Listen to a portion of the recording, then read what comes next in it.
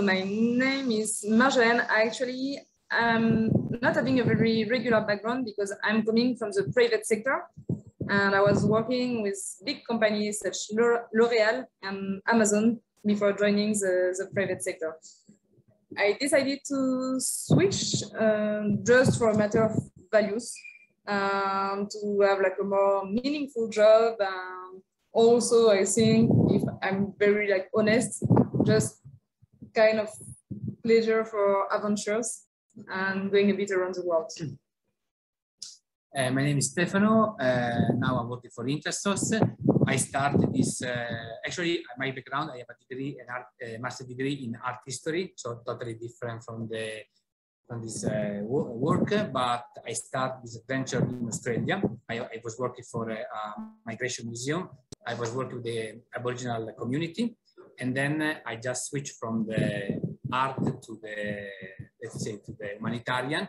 And then I started to work in Namibia for another NGO for 7 years, and then I moved to Iraq, to Yemen, and now I'm country director in South Sudan for Intersos. I had no idea, Stefano.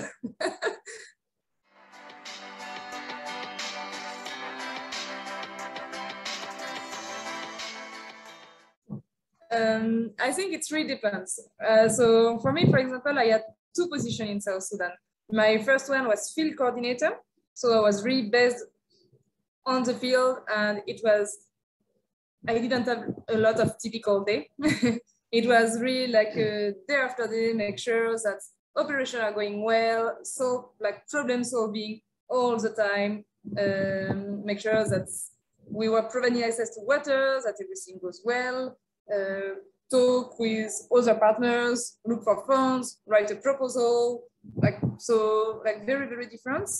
Now I'm firm coordinator, so my typical day is much more to talk with the bases, to sure everything is good, to discuss with my counterparts, the organization or donors, to try to keep some time to think about strategy and what we should do.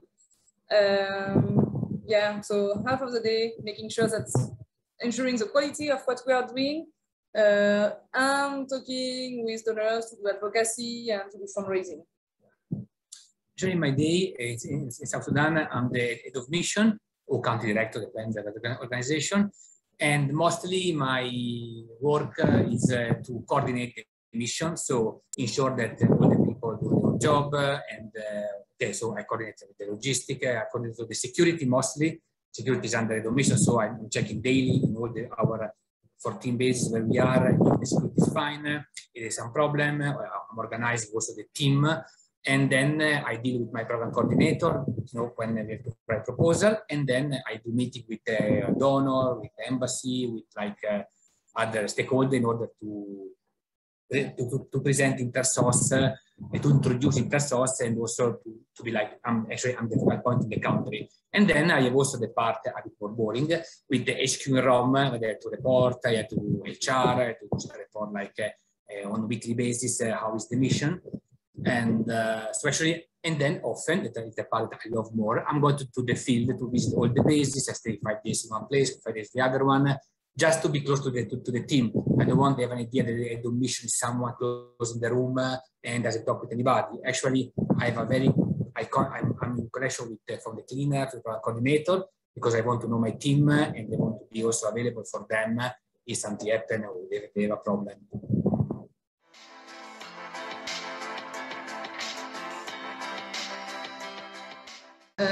I think I would go with dramatic. Really, it's something that's famine is not something that is natural. Like we know that in the world there is enough food for everyone, and if we end up in this situation in South Sudan, it's actually like a man-made crisis. So for me, I would say like it's shameful as humanity. Well, should be humanity right now. And yeah, very, very sad. Yeah, also for us as in Intersos, we did some intervention in some area in the jungle, in the east of the country for security, and yeah, therefore, like let me say, the forecast for the next year, I think is worse than this year, also because the flood is growing, it's more severe than last year, and the funds are less, and yeah, they need them more. So also me, I have quite a pessimistic idea for the future of South Sudan, at least for next year, or after maybe improve, but I'm not actually. Also because this year it's very important to say that the rainy season in many parts of the country delay a couple of months, so sorghum is not growing, and the river was quite dry, and so for sure we are foreseeing for next year this kind of problem. So actually climate change is very visible in South Sudan. So famine, scarcity, protection problem, wash, and also climate change is very, very like visible also day to day. Yeah.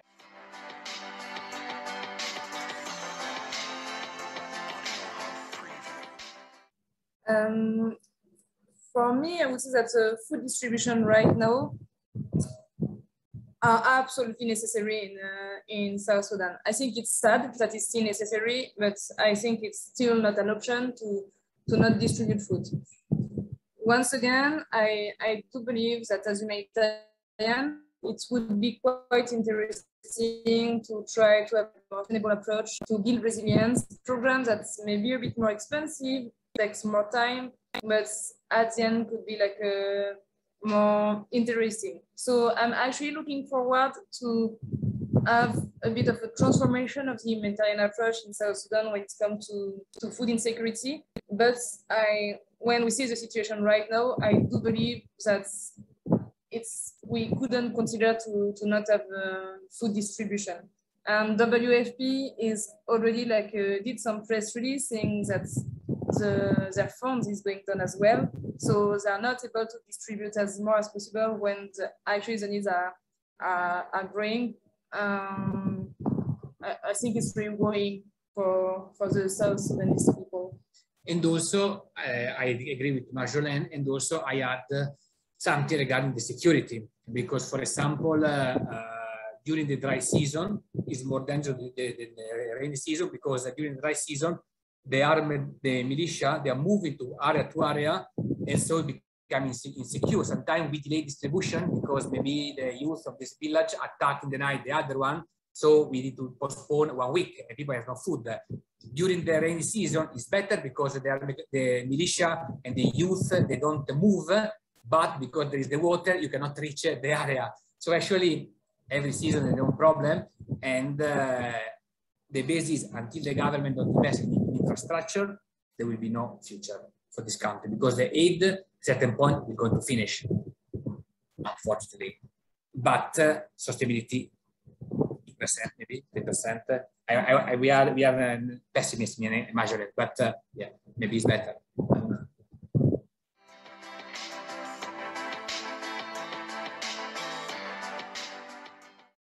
Wash situation, it's the same. I mean, in any country of the world, the access to clean water is actually something that is provided by the government. So right now, there is way too much responsibility on humanitarians when it comes to that. Because people that have funds, that have money, even if you provide access to water, at one point you cannot sustain it. In some areas in South Sudan, you don't have access to underground water at all. There is no underground water. So you have to treat surface water from the Nile, meaning that you have to have people paid to treat this water. You need to provide chemicals that are not available on local markets. So as soon as humanitarians are withdrawing from an area, you know that the wash situation will go down completely. When we have access to underground water, which doesn't require any treatments, you still need to maintain it. You know, you have a pump. If your pump breaks, you need to replace it. There is no access to spare parts.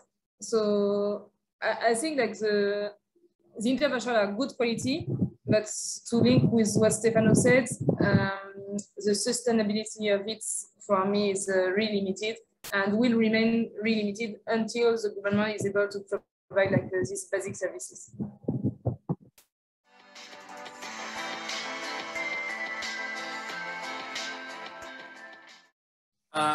Actually, through like mostly in terms also like in the area where we are working, for sure we coordinate through for example, there's a working group, like in Akobo, there is a protection working group.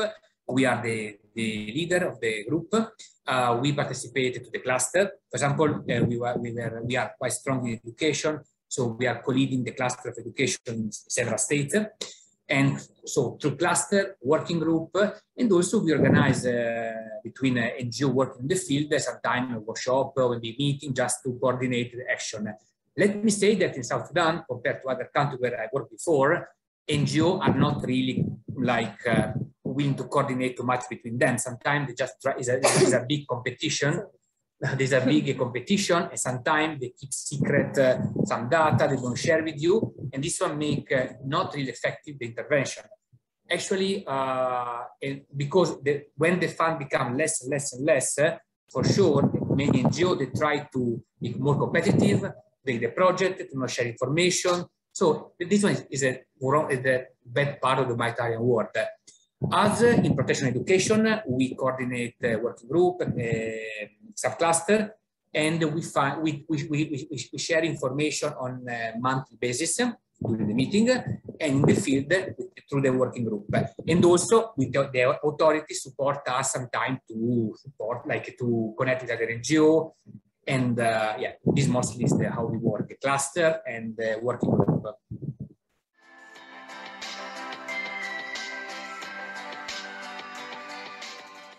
Come to the field. Like the best way to learn this job is coming to the field, do a real experience on the field, and I think you will learn a lot. First of all, how to deal with the people, the different culture, how to adapt yourself. Because sometimes some people maybe study this, they are very good in theory, but later when they come to the field, they are not able to manage or to adapt themselves to the situation. And South Sudan is a very Marjolaine knows very well. She lived 6 months in a tent in the forest. Is really, really an hard station, South Sudan, more than Yemen, more than Iraq, because the structure, they're not existing. Our compound in Akobo are just cool, done by mud and grass. And then you must take 1 month. Marianna knows because she came a couple of times with me. The latrina are outside. There is the mud. And so South Sudan is a real interesting field. On my side, I would say like try to be open-minded. I mean, when you do humanitarian work, you're going to country, you think you know stuff about it, and actually you don't.